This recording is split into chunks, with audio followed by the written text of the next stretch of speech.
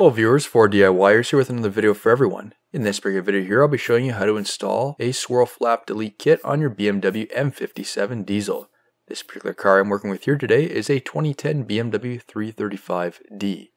This involves removing the swirl flaps and then installing custom blocker plates.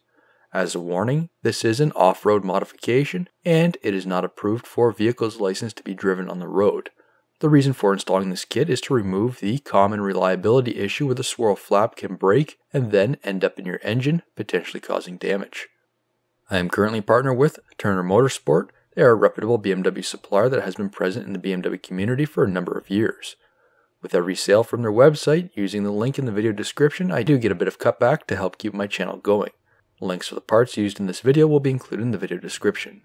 Before we get started, it's a good idea to disconnect the battery. This requires a 10mm wrench, which I have already done. Remove the 6 8mm screws holding down the cabin filter cover. Then lift off the cabin filter cover. Unclip the sensor under the hood. For each of those covers, pull out the tabs on the sides and then remove the outer covers by the hood shocks. Here's a close-up of removing that cover.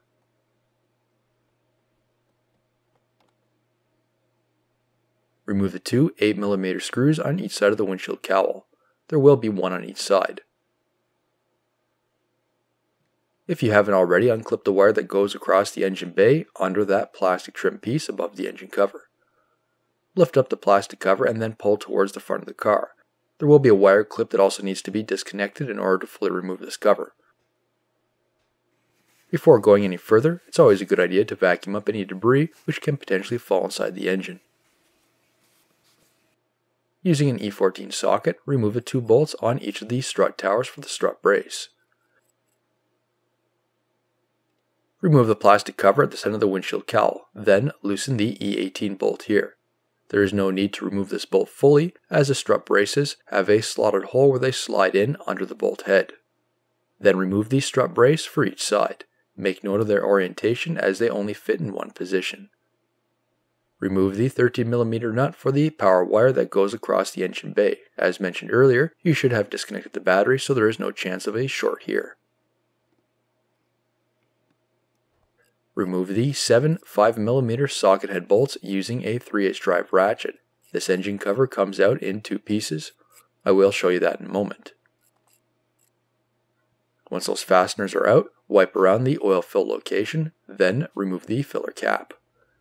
Lift out the first part of the engine cover.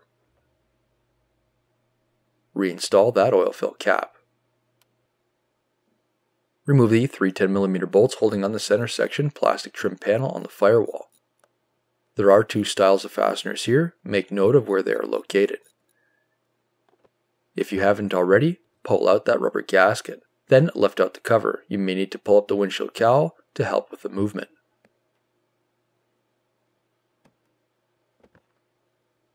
Now remove the back section of the engine cover. This is a tight fit and will require some patience when removing. Make sure you don't damage the sound insulation. Remove the two 10mm bolts towards the back corner of the intake on the driver's side.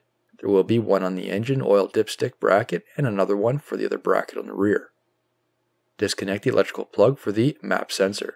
Simply press the tang and pull off. Disconnect the electrical connector on the rear of the intake. Then disconnect the other electrical connector below the map sensor. Using cutters, remove a cable tie holding on the wiring harness. Using a standard screwdriver, gently pry off the electrical connector on the butterfly flap motor. Disconnect the wiring harness from the bracket. Disconnect the electrical connector on the top of the assembly along with removing the harness from the wire retaining clip. Using a standard screwdriver, remove the gear clamp holding on the EGR pipe. Disconnect the electrical connector for the EGR valve. Remove the 10mm bolts using a 3/8 drive ratchet for the top intake runners. These bolts cannot be fully removed as they do snap into place on the intake. Now remove the 10mm nuts on the lower intake runners. You will need a magnet to retrieve each of the nuts, careful not to lose any. Disconnect the boost pipe going into the throttle plate and EGR assembly. Wiggle the intake back and forth to help break it free. Finally, remove the intake. The old gaskets were removed using a standard screwdriver. This intake was soaked in my own homemade hot bath setup to remove the carbon buildup. This is a common issue on these engines. If you are seeking more information on how to do that, I do have a video for that, so be sure to check it out. Using a large standard screwdriver, unclip the actuator bar for the swirl flaps, then pull off the main lever from the actuator motor. To remove each of the swirl flaps, a Torx T20 driver is required here.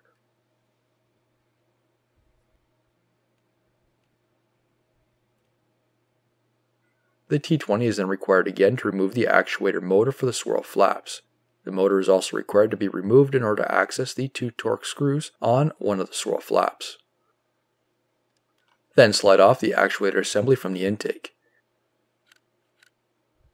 Using a standard screwdriver, gently pry out each of those swirl flaps. Take your time as we are working with plastic, which can be easily damaged. As mentioned earlier, I did hot soak the intake for cleaning to remove any carbon buildup from the inside. Then it was pressure washed after.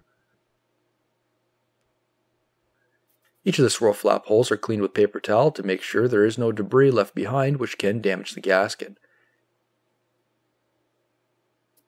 Each of the holes are then sprayed with a food-safe silicone. This won't damage the O-rings for the caps. The lubricant is smeared around the holes with my finger to ensure there is even coverage. Now install the new swirl flap caps. These simply slide into place.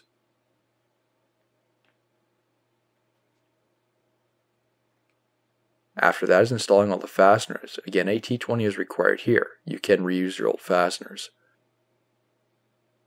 As mentioned earlier, these caps are only intended for off-road use only.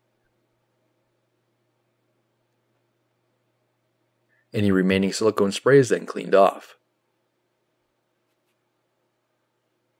The swirl flap actuator motor is then reinstalled. Then install the fasteners for the motor. The grooves are then cleaned for the intake gaskets, and then new intake gaskets are installed. As mentioned earlier, these were supplied by Turner Motorsport. The link to these gaskets will be included in the video description.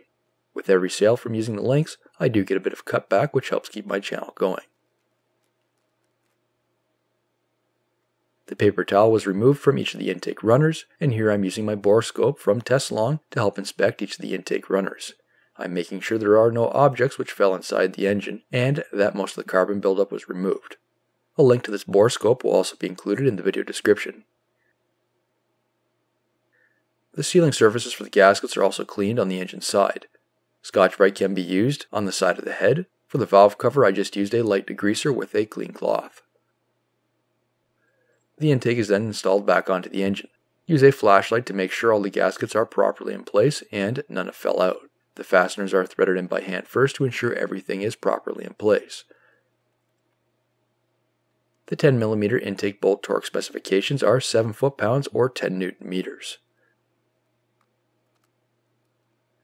The 11mm intake nuts between the intake runners are torqued to 11 foot-pounds or 15 Nm.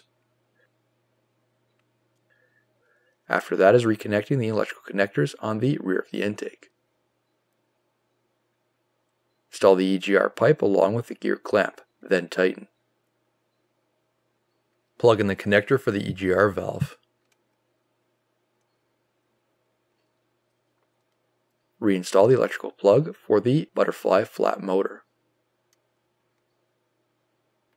Reinstall the other electrical connector and clip the wires into place. Finally snap in the boost pipe at the front of the assembly.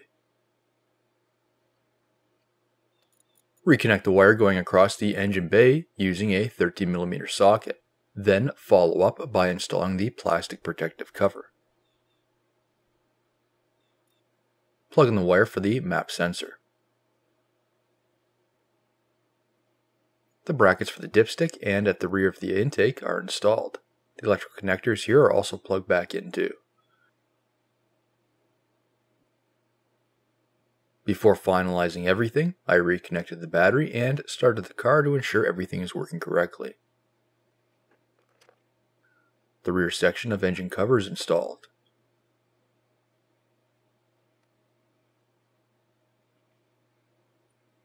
The first 2 bolts for the engine cover are threaded in first.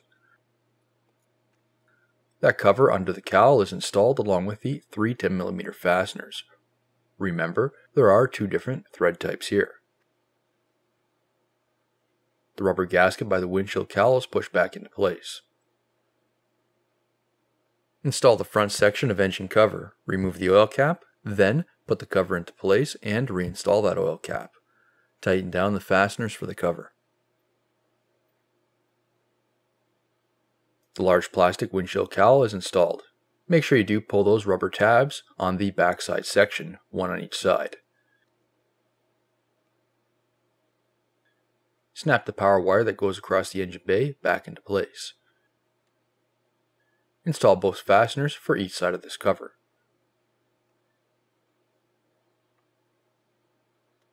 Clip the wire back on top of the windshield cowl. Reinstall the cabin filter assembly along with the fasteners. Reinstall the strut braces. Slide them in under the bolt by the windshield. Then fasten them into place at the strut towers. Which brace goes on top doesn't matter. Reinstall the plastic cap for the bolt hole by the windshield. Snap those plastic side covers back into place. After that, you are officially done. New videos released every week on my channel. Be sure to hit that thumbs up button. It's a huge help to me, and leave a comment below if you found this tutorial helpful. If you're not a subscriber, be sure to also hit that subscribe button. Thank you for watching.